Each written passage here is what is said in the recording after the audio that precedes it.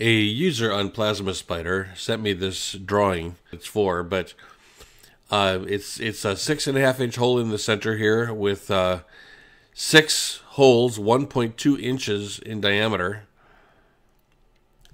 around the outside of it, and 21 holes, 3/4 of an inch in diameter around the inside of a 19-inch diameter ring.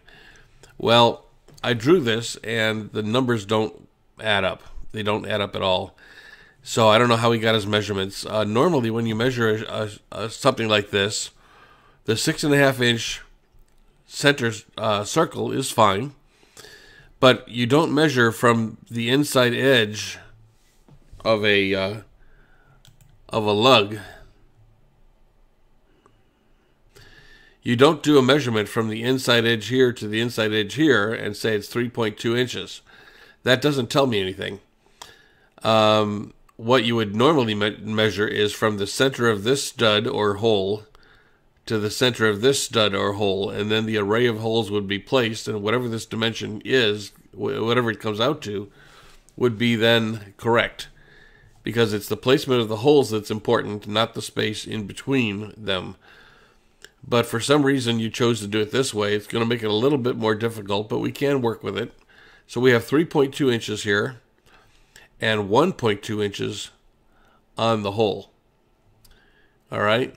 So what I'm going to do is first I'm going to draw a center hole. We know that the center hole is 6.5 inches. So I'll say Q 6.5, enter, and just put that center hole right there. All right. Now, the specification on these is 1.2 inch holes with 3.2 inches in between them. Well, the only way I know to get that accurately is to do Q 1.2, enter. I'll just put that there, and then I'm going to copy it and click my mouse and say at 0, comma 4.4, which is 3.2 plus 1.2. And what that does is that puts that second hole up here. Now the distance, if we do a measurement from the quadrant here to the quadrant here, we get our 3.2 inches. And if we measure the distance of the hole, you get your 1.2. So those are correct. Now what we have to do is we have to put those on an array around this circle. The way I'm going to do that is I'm going to take my shape tool here, my hexagon polygon shape. I'm going to say 6, enter, click my mouse, and then I'm going to go O or ortho and stretch it out like so. Now the way I want, we know that these two lug nut holes are the correct diameter and spaced correctly apart. So what I'm going to do is I'm going to measure the distance from the center of this hole to the center of this hole.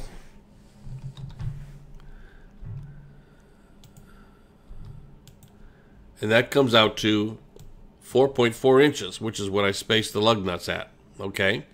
So I'm going to take this and let's say S scale from N node to N node, 4.4, enter. Okay? And then what I'm going to do is I'm going to move this shape from the node here to the center of this circle. Now we already have 2 of the 6 lug nuts in place, but I'm going to take this one and move it away, delete it.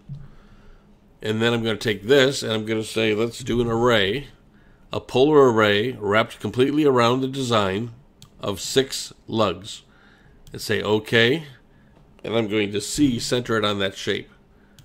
And what that does is that gives me 6 lugs that are 1.2 inches in diameter and 3.2 inches from center wall to from facing wall to facing wall, which is an odd way to measure this out, but that's okay.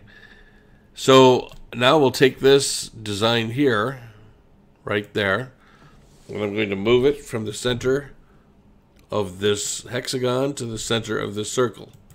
And that puts those where I want them. And I can delete that hexagon now. All right. So the next thing we need to do is we need to, he says he wants a 19-inch circle. Well, that's not going to work, and I'll show you why.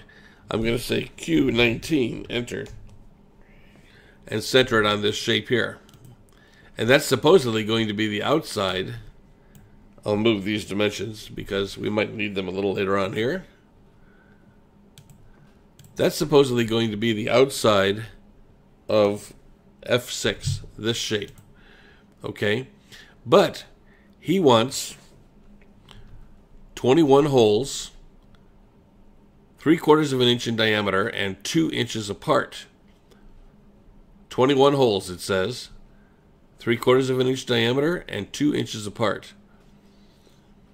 Now, you're going to see that when I draw this, it's not going to fit on this 19-inch plate.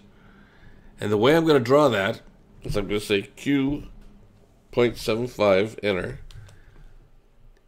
And I will just put, I'll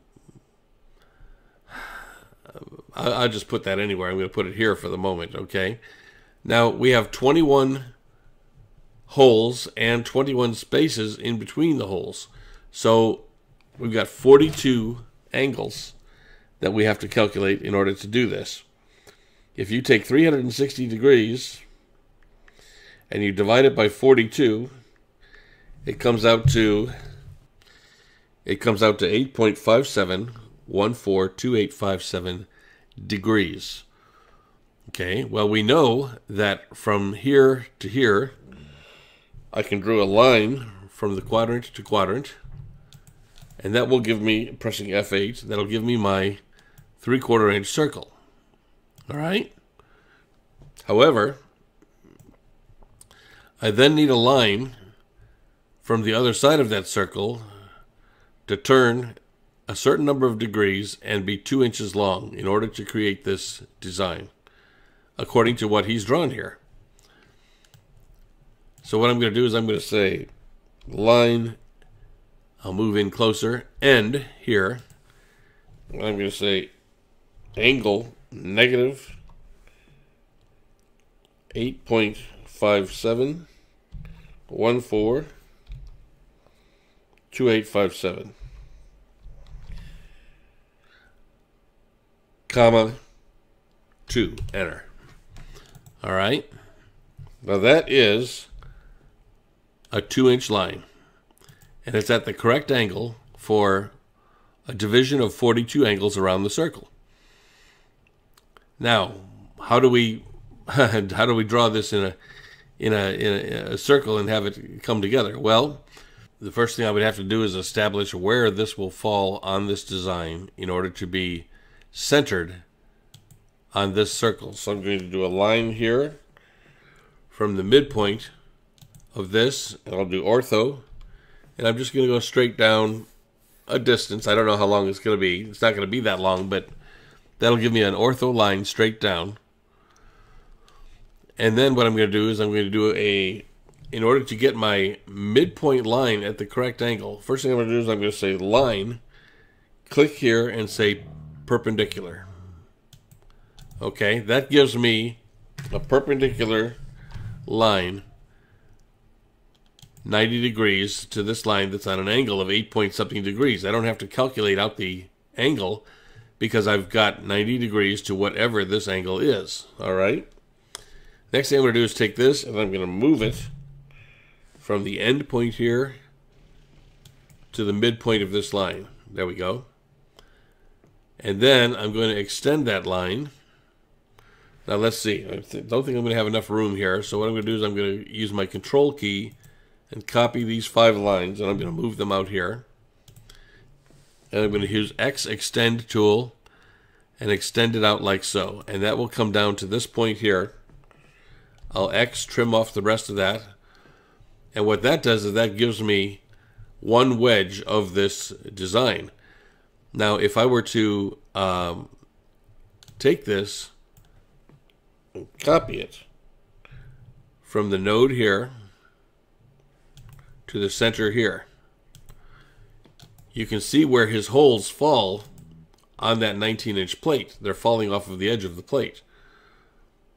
if I were to take this and do an array of 21 rotated copies, center it on this design, it will place all 21 of those holes where they need to be according to this dimension here, which is a 0.75 inch hole with 2 inches in between the walls, and 21 holes altogether.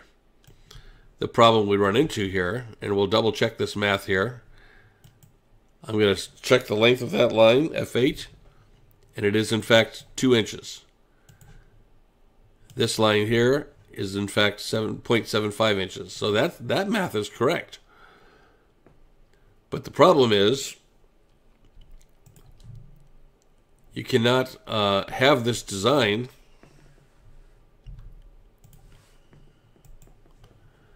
with holes that fall off the end of the plate here. So if the measurement that he came up with, which is 2 inches inside wall to inside wall on these holes, and a 3/4 inch hole here, then this plate has to be bigger. I would say Q 21 inches, and put it on the center of this circle.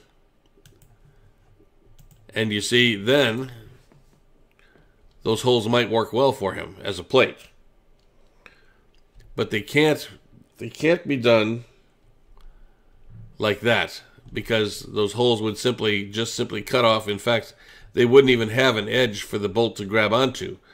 What your torch would do is it would just trim these out like this, and you'd end up with these shapes all the way around, and that's not what you want. So I'm going to go ahead and get rid of some of these lines here. So I'm going to select this and say View Select, and you'll see that that's a 2 inch line. And what I'm going to do is I'm going to sort them by path length.